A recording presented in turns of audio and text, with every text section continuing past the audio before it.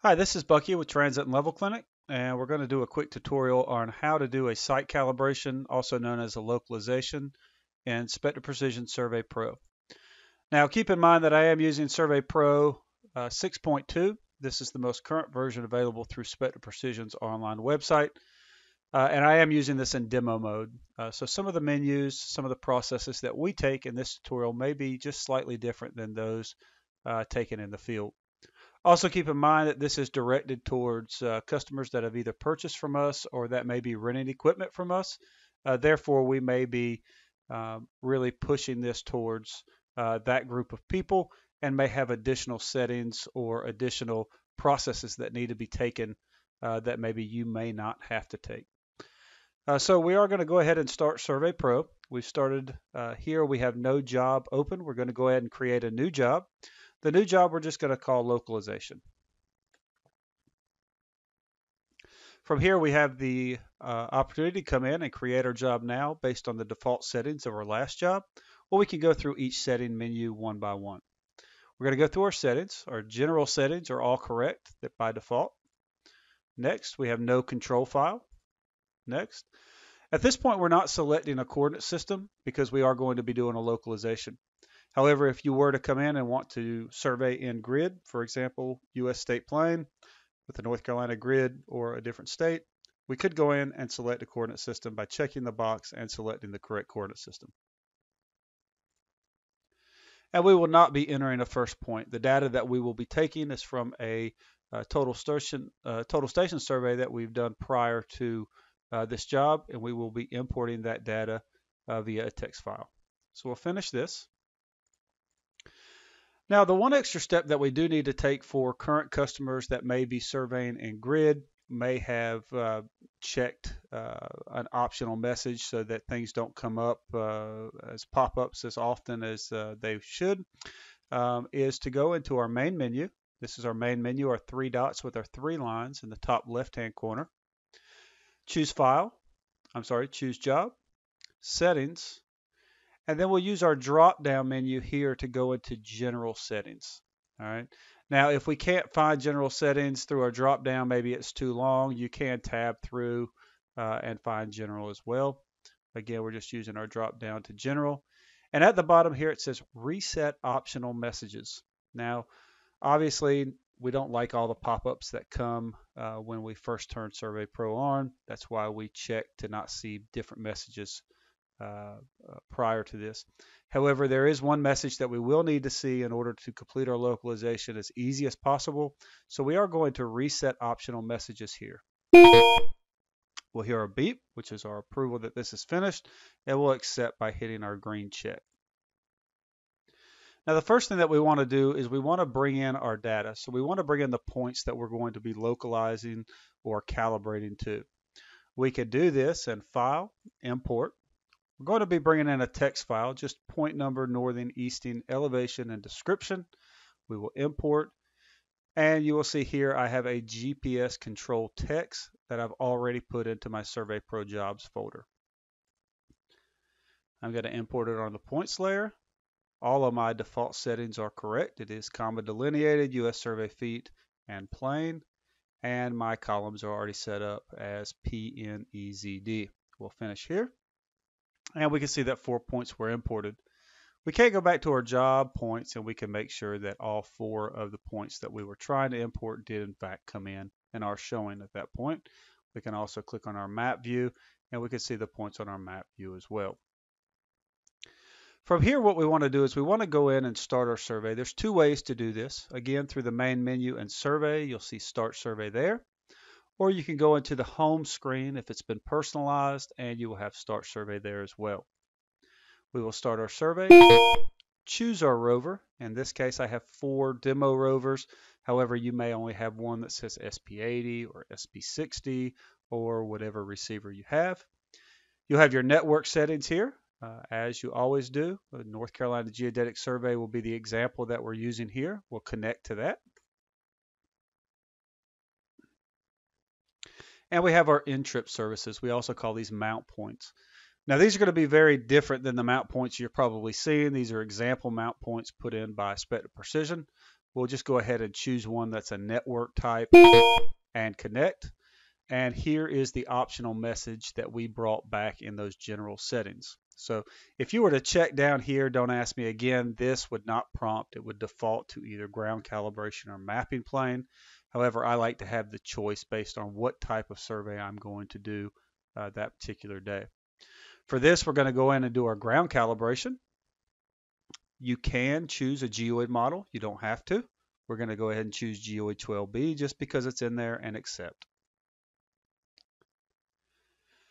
From here now to the next two screens, this is going to allow us to continue our connection. So here we have the opportunity to come in. We can put in our 2-meter pole height. We can choose a post-processing recording interval if we want to. We're going to go ahead and turn that off. We're going to hit the next button. Our base point is fine. We'll hit next. And then here's the screen that gives us the ability to go in and occupy our control. Now it's important to know that you're going to need at least 2 known points to create this GNSS control, or this GNSS resection, if you would. Those 2 points will give you correct rotation. A third point will give you a good horizontal residual, and a fourth point will give you good vertical residual. So it's very typical that you'll be using 4 points. You want these 4 points to be on the extents of your job. So for example, if it's a square or a rectangle, the 4 outside points of the square or rectangle. You can use more points, and you can turn off and on vertical and horizontal to be used for control on a single point if needed. So we're going to use all 4 of the points that we imported earlier. We're going to go to Occupy Control. Now, if you know the points, the point numbers, you can go ahead and just type them in. If you don't, your drop-down menu will give you the ability to choose from list or choose from map, or off the fly create a new point. We're going to use point number 1 for good horizontal and good vertical location, and we have our default HR set here. We'll start our control point occupy. At this point, we do need to be on the point, we need to be level, and we need to be stable. For any type of site calibration, we do recommend that you use a bipod or a prism pole tripod to make sure that the prism pole or the rover rod stays sturdy during this observation. And we recommend as a company that you occupy this point for a minimum of 3 minutes to 5 minutes, depending on the management of the survey group. This may be longer or shorter, depending on their preference. Here we're going to go ahead and start our control point occupy at point number 1. It's going to create a geodetic point for us. And here we see our geodetic coordinates. We see that we are in a fixed position, our residuals for horizontal and vertical, and we see how many shots we've taken in our occupy. Now here we do have the ability to turn off horizontal or vertical for this control point. We do know that all 4 of these points are good, therefore we will be using them for both horizontal and vertical. Now again, you do want to occupy this for a minimum of 3 minutes. We are in a tutorial video, so we are going to speed this up by collecting this point before we reach that 3 minutes by hitting accept. We are then returned back to our calibration screen where it's now telling us we need to occupy 1 more point to create GNSS control for the resection. So we'll occupy control. We'll choose point number 2 this time. Again, we're using it horizontal and vertical, and we have already set our pole height. We will start control point occupy. Again, we're going to accept this point relatively quickly due to the tutorial time. We'll accept this. And at this point, we now have the ability to start now. So we can actually go in and we have our rotation for our grid. However, we want a good horizontal and vertical, so we are going to start occupying additional control. So occupy control, point number 3, start point occupation. Again, we're going to do this fairly quickly. We're going to accept. All right. And at this point now, we have our box here, which has our first 3 points. And you'll notice once we get to point number 3, we have residual values. So we have a north arrow, an east arrow, error, I'm sorry, and we have some values for that. You'll notice that we have no vertical error that's here yet. We'll see that as we get to our fourth point. So we have 3 points. We're going to go ahead and add our fourth point. So add fourth point. We're going to go point number 4, occupy. We'll give it a good 5 shots. We'll accept it. Now, you may get this error. It says detected blunders using the GNSS resection calibration. This could mean a couple different things. I'll be honest, we haven't got a great definition from Spectre Precision as of yet. However, this could be things like error being too great for the calibration, etc. If you feel like you did not occupy long enough or you did not get the results you should have, you can go back, you can add additional control, you can turn off vertical control or horizontal control for a point, etc. Here we are not going to remove any of our blunders, if you would. We're just going to hit no. And you'll notice now we have residuals under our vertical error. Okay, so even though we have blunders detected, we're still going to use this. You'll notice that our error is really high, which could have resulted in those blunders.